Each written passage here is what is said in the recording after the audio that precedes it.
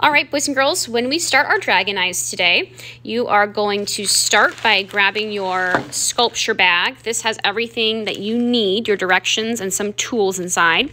You need a messy mat on your table. You are not allowed to put clay on your table without a messy mat.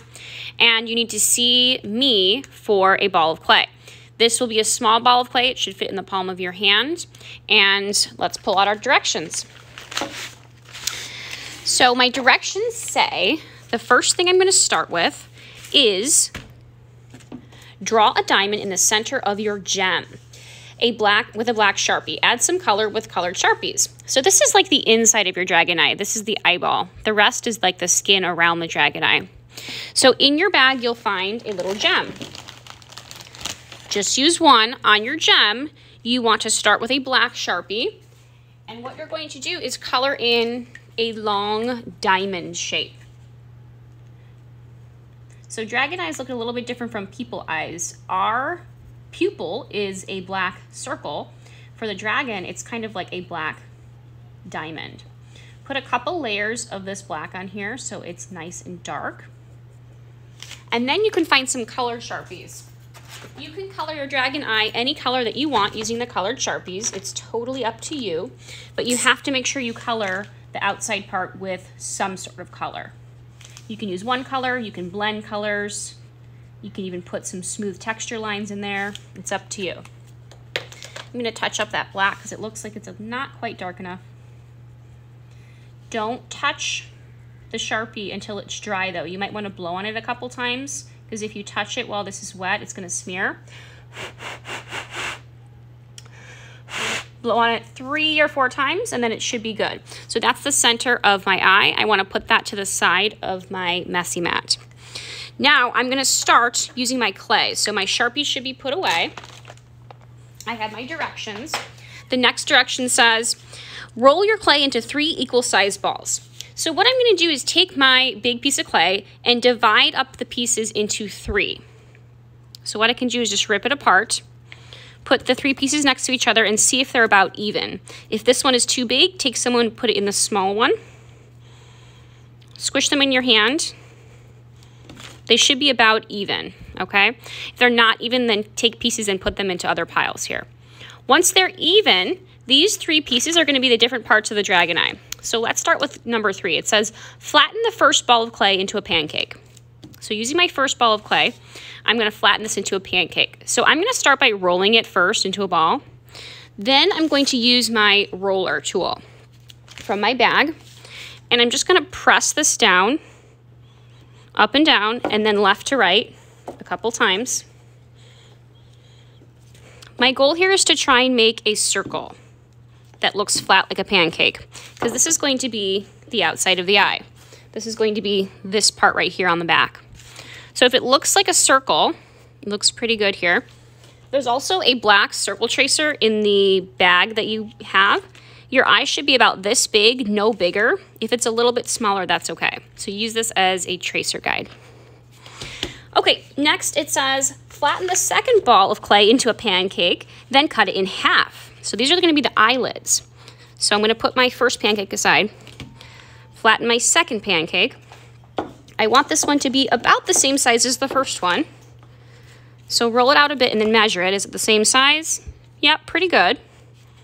Push your sides in so it's nice and even. And then I'm going to use one of the tools in my bag, this little plastic knife, and I'm going to cut this in half. All right, so these 2 pieces, let's put these aside.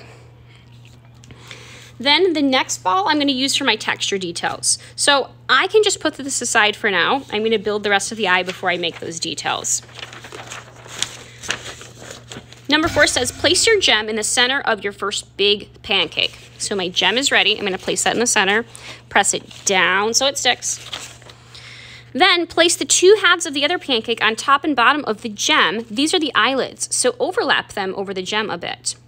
So what I mean by overlap is your pancake halves here have to go over your eye a little bit, because these are called eyelids. They cover the eye a bit, but we don't want to cover the eye all the way. So see how I placed mine down and then I just put a little roll up here for the eyelid? So I'm just rolling this up a bit so it doesn't cover my whole eye. Now press your circles together. Press, press, press, press, press, because we want them to stick together. You can even press the edges like this so they are stuck together. We don't want there to be space in between them anymore. They are stuck totally together now. They're one piece now. Okay, I can flatten this out a little bit more if I want, but that is the first part of my eye. Now, number 6 says, add your texture details. Later, we will paint the dragon eyes many color. Texture details, let's look at some ideas. Let's go back to number 3. Some textures that I know that I can use: bumpy, wrinkly, spiky, hairy, rough, smooth, scaly, and rocky.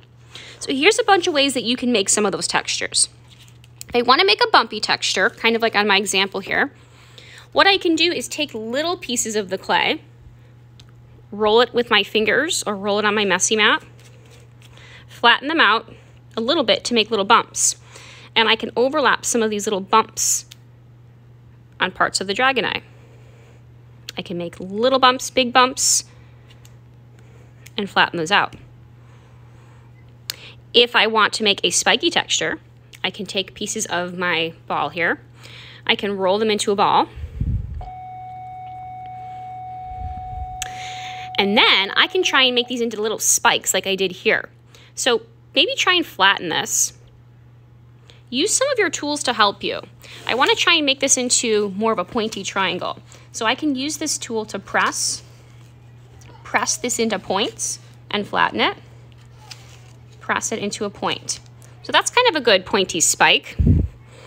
I maybe want to put this right here. Maybe he has some spikes sticking up like this. See how it's kind of sticking up from my clay?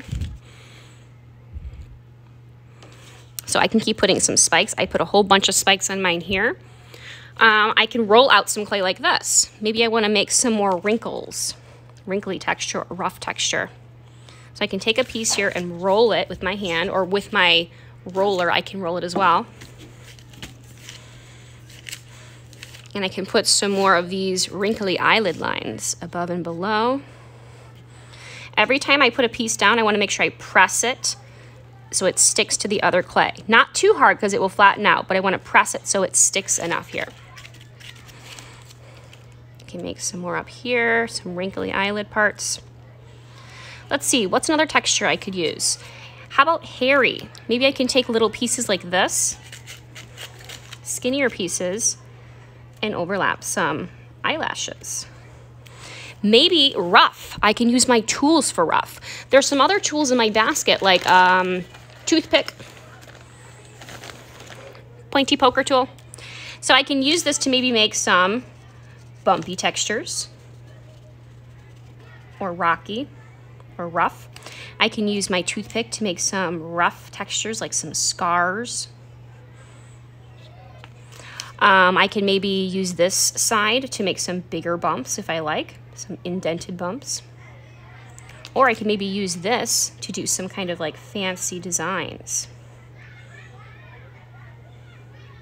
So use your tools in a creative way. You can experiment on here too if you're not sure how to use your tools. So in the end, your dragon eye should be covered with texture. You should have at least 4 textures, just like our drawings. Later, we're going to paint these. So if you're done, we're going to put this on a paper plate with your name on it, let it dry overnight, and then next week we will paint this. If you still have clay left, give it back to Miss Buettner so we can save this so it doesn't dry out. Everything goes back in my sculpture bag, all of my directions and tools when I am done. Okay, let's get started.